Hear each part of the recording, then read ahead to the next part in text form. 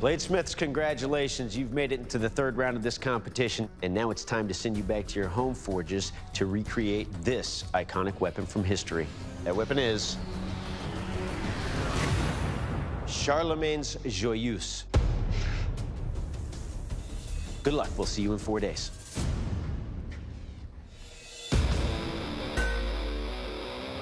I'm back here in Valentine, Nebraska, and I'm here to make Charlemagne's Joyeuse.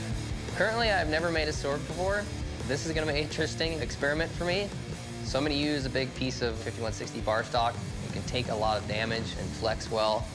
I want to make sure I got the length of the blade done down to a reasonable size. So this steel is definitely the most awkward thing that I've ever worked with in the shop. It's like a big wet noodle. End of day one, I've got my blade profiled. Tomorrow, the plan is I'm gonna start heat treating and get this Damascus ready for the cross guard. It's the morning of day 2. Now we're going to get ready for heat treat. The main thing is I'm definitely paying really close attention to the parameters. Getting pretty close to coming up to temperature, so we're about 5 minutes away and we'll be quenching her. All right, this is it. Eureka. All right. Well, I'm worried that hitting the bottom of the quench tank did some damage. Come on, man. This is not what I planned. I tried to fish it out, but unfortunately, I didn't catch anything. Ended up pouring it out in a 5-gallon bucket in my yard. I got the blade out, so it's all good now. I did pick up a slight warp close to the tip. I should be able to straighten that out during the temper cycle, so time will tell. The morning of day 3. Plan today is to grind in my fullers and get all my fittings ground down and shaped. So my biggest fear of putting in this fuller is just grinding right through my blade. I can kind of tell how close it is just by feeling it with my hand. After about an hour, the fuller's done and everything is looking good. Coming out pretty well. Now I can work on profiling the pommel and guard and getting them exactly to where I want it. For my handle, I choose diamond wood because it can take a lot of abuse and it's not going to break. I'm in the home stretch now. Tomorrow, I'm just going to be focusing on getting everything fitted and glued together. It's a good-looking piece so far. Morning of day 4, I got a lot of work ahead of me. My biggest focus is going to be getting the blade straight, and so I want to get that out of the way and then go from there. My solution is to extend the width of the jaws with some angle iron, heat it up, and use some wooden dowels to put the proper pressure where it needs to be. She's straight. Oh, that's so freaking awesome. Now I need to make the handle. Time's running out, so it's a race to the finish. All right, she's getting there. End of day 4.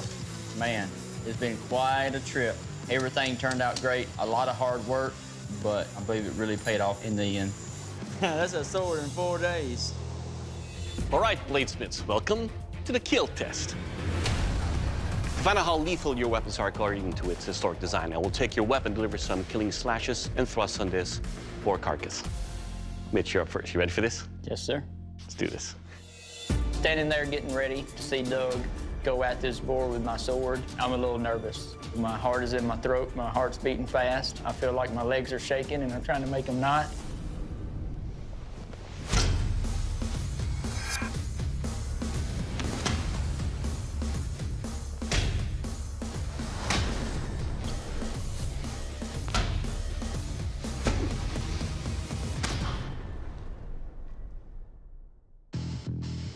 All right, Mitch, let's talk about your sword here. Your edge, coupled with the weight that you have here, allows for very deep cuts with every strike. Overall, sir, it will kill. Thank you. All right, Peyton, it's your turn. You ready? Oh, yeah. For this test, I'm not too nervous. I'm just excited to see it happen, honestly. I get to see this boar get cut in half, hopefully.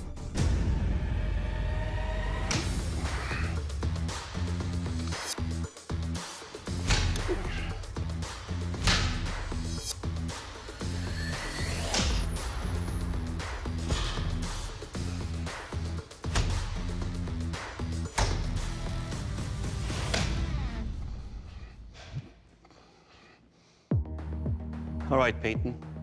That was joyeuse. What I like about this sword is not just about the edge or the point, it's the balance in this. I can actually use some velocity, and it cuts deep. Overall, sir, it will kill. Thank you.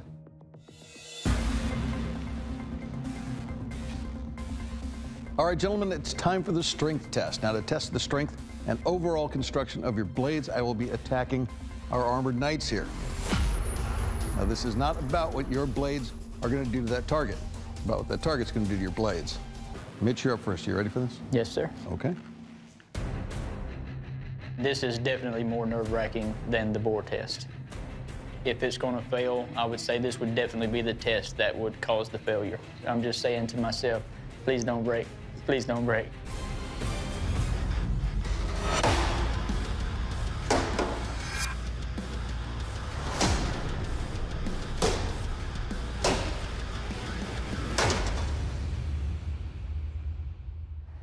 I think I just peed a little. All right, Mitch, your edge did take some damage here. You can see the chip right there and some rolls. And your sword is heavy. You know, this is a lot of weight for a single-handed sword, more in the range of a two-handed sword as far as the weight goes. But she held up. She's in one piece. Good job, Mitch. Thank you. All right, Peyton, you're up. You ready? Yeah. One of those, I don't know which way my head's gonna go. Yeah.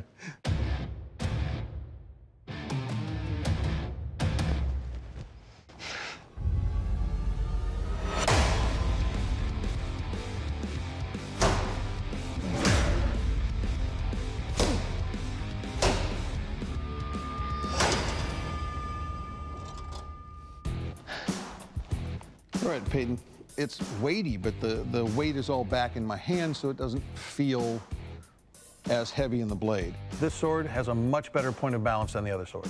Your blade did take some chips and some edge rolling, but I think your grinds are beautiful. The sword is all solid. You did a good job. Thank you.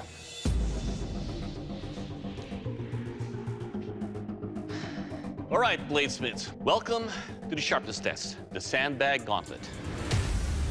Now, to test the sharpness of your weapon, I will slash across these bags. Now, unlike the strength, this is all about how sharp your blades are and how well they cut these bags. Mitch, you're up first. You ready? Yes, sir.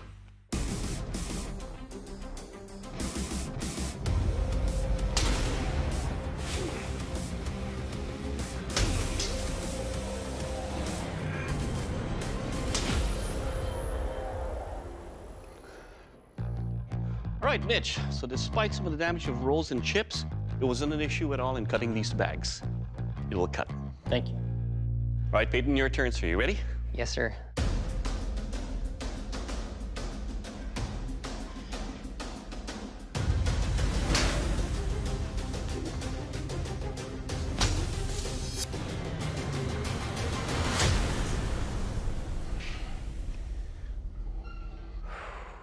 All right, Peyton. The handle construction is smooth, but ovoid enough to where I wrap my hand around it and I get a very good grip. You will cut. Thank you. Mitch, Peyton, the judge's deliberation is complete. You guys have done fantastic work on these finale weapons, but there can only be one Forged in Fire champion. Our new Forged in Fire champion is... Peyton, congratulations. You're the Forged in Fire champion. Mitch, unfortunately, your blade didn't make the cut. Mitch, you brought us a sword that performed well in all three of our tests. So this came down to the finer points of craftsmanship, as in where to place the balance point on that blade and the general weight. That balance point being so far forward made it harder to wield and harder to control, and that's why we're letting you go. I understand. Mitch, you've been a great competitor this entire competition, but at this time, I have to ask you to please surrender your blade. Obviously a little disappointed. Being my first sword, nothing to compare it to. I thought the weight felt good. I tried to keep the 6 to 8 inches balance point that I was told normally swords carry. So overall, happy with what I turned in, and I'm happy for Peyton. If I had to lose to anyone, I'd just soon lose to him. Peyton, congratulations. You are the new Forged in Fire champion, and that is a title that comes with a check for $10,000. Congratulations. Please present your sword to the judges. I'm the next Forged in Fire champion. It's just crazy. As soon as I heard my name, it was just like a weight just got pulled off my chest. Just like, oh, it's over. Finally can breathe.